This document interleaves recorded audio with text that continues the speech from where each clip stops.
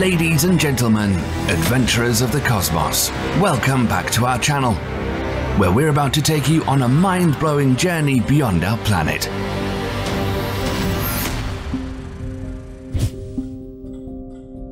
Strap in tight as we explore a topic that's extraordinary: NASA's audacious message to the great unknown. That's right, we're talking about reaching out to whoever might be out there among the stars. Get ready for an interstellar journey through NASA's exploration. Excitement coursing through your veins because we're diving headfirst into NASA's cosmic voicemail to the universe.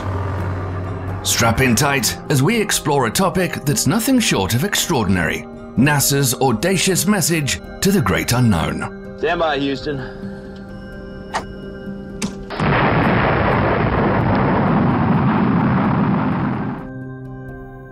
In the vastness of the galaxy, humanity has been searching for a way to reach out and connect with one another.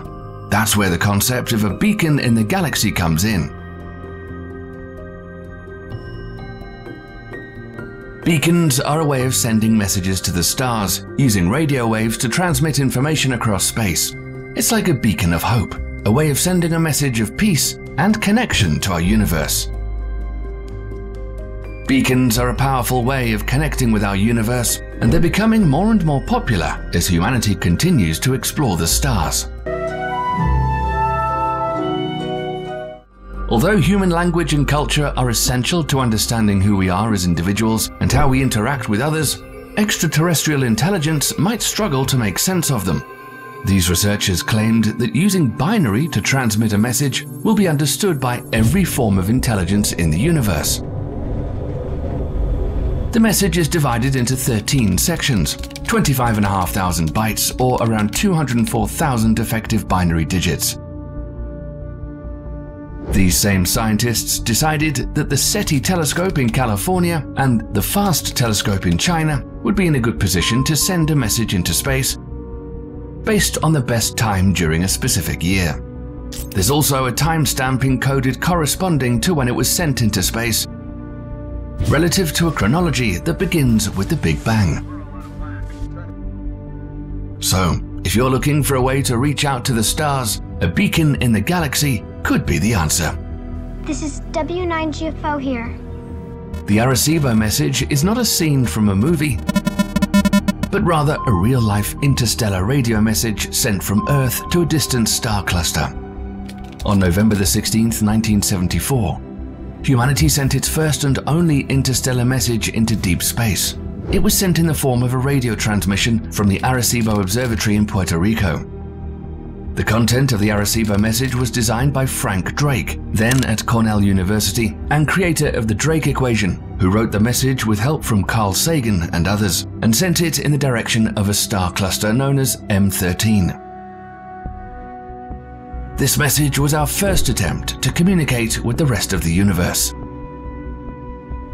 In order to make this message understandable to any extraterrestrial life that may receive it, the scientists used a binary code which represented a graphic image of our solar system and the human DNA structure. The transmission was sent with the hope that any intelligent life that received it would be able to decode it and understand the message. The Arecibo message will take approximately 25,000 years to reach its destination, and we'll never know if anyone ever receives it. But it is a testament to the human spirit and our desire to explore and discover the unknown. Excitement and anticipation filled the air as scientists around the world prepared to make contact with alien life. What would they find? Would they be friendly? Would they be hostile? For more than half a century, NASA has been the leader in space exploration, pushing the boundaries of what was thought possible. But now the space agency is pushing its own limits in a unique and innovative way. NASA recently announced a new partnership with Pioneer Plagues, a company focused on developing commercial technologies for space exploration. But in the remote contingency that there are interstellar spacefaring societies which might someday pick up this derelict no longer radioing, we thought we would put a message on it to indicate a little bit of where we are, when we are, and who we are. The collaboration will help NASA produce mission-critical hardware and software to improve space exploration. The collaboration will bring together the best of both worlds to create new and innovative solutions for space exploration. Pioneer Plagues will be able to provide NASA with the latest technology and expertise to help push the boundaries of exploration even further.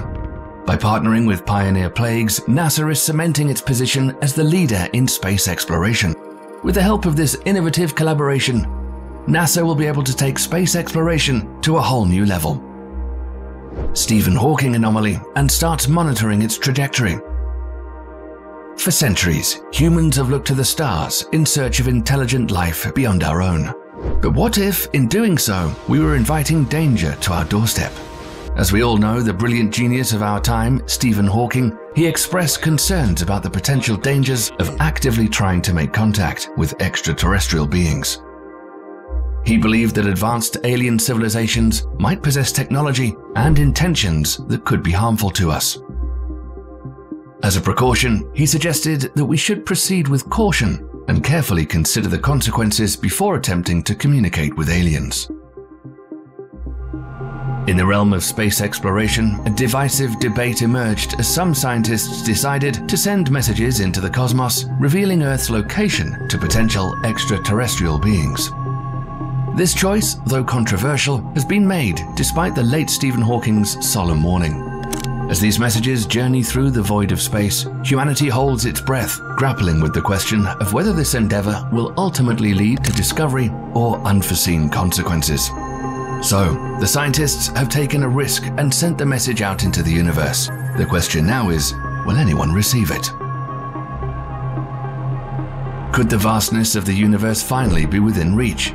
Astronomers and astrophysicists believe that by the end of the decade, we may be able to detect and receive messages from alien civilizations. Advances in technology have made this possible. Scientists are developing new ways to detect signals from space and are developing new algorithms to decode them. Scientists are working hard to uncover these mysteries of the universe and to find out if we're truly alone. Imagine receiving a cosmic hello from the heart of our Milky Way galaxy, a message that could change our perspective on our place in the universe. In a groundbreaking new study, scientists suggest that signals originating from the center of the Milky Way could potentially be a form of communication from alien civilizations. Every day, scientists send out signals to the Voyager and the New Horizon through the super-powered and super-focused radio array used to transmit data into deep space. But now they think there might be a chance that the signals might travel and reach distant planets. But the problem was after a certain the signal spreads out too much and become unreadable for alien civilization to decode. And for that reason, the Deep Space Network DSN was formed, which was built specifically to communicating interstellar distances. In 1974, the most powerful broadcast ever deliberately beamed into space was made from Puerto Rico. The broadcast formed part of the ceremonies held to mark a major upgrade to the Arecibo radio telescope.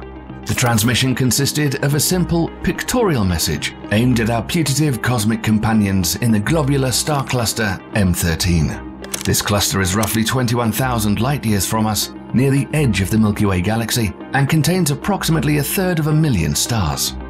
The broadcast was particularly powerful because it used Arecibo's megawatt transmitter attached to its 305-meter antenna.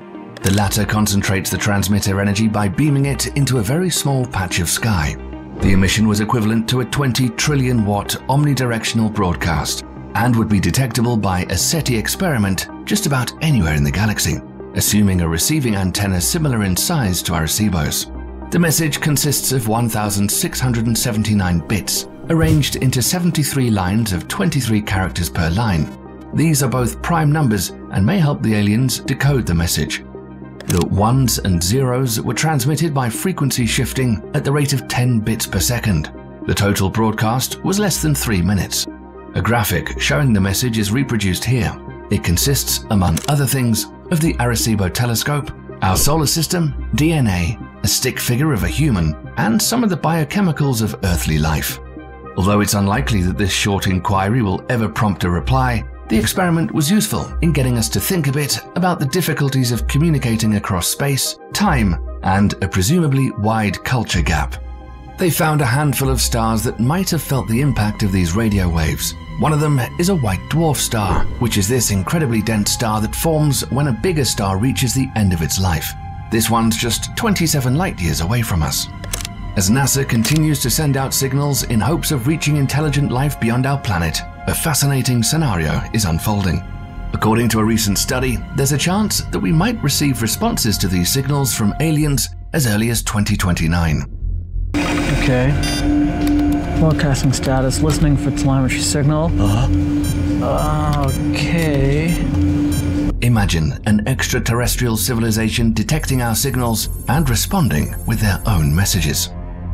The vast distances between stars means that these responses would have been sent years ago, and we're only now receiving them. Our ability to decode and understand these messages would be a remarkable accomplishment, demonstrating the power of human ingenuity. The anticipation of receiving messages from distant civilizations ignites our curiosity and reminds us that the cosmos is teeming with possibilities. As we look to the future, we eagerly await the day when we might hear the whispers of an alien civilization amidst the stars.